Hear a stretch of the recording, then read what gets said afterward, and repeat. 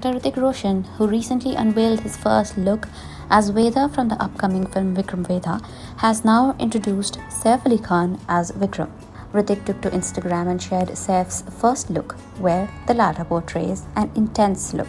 Actor R. Madhavan, who had played the role of Vikram in Tamil neo-noir action thriller, appears quite impressed with Saif's look.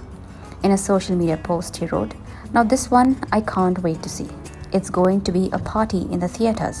Awesome look, Saif. Go get Vedha." Hritik wrote, "Working with one of the finest actors and a colleague I have admired for years is going to be an experience I'm going to cherish. Can't wait." Vikram Vedha, directed by Pushkar and Gayatri, is the second film where Hritik and Saif will be seen together. Earlier, they worked together in 2002 film Na Tum Jano Na Hum opposite Esha Deol.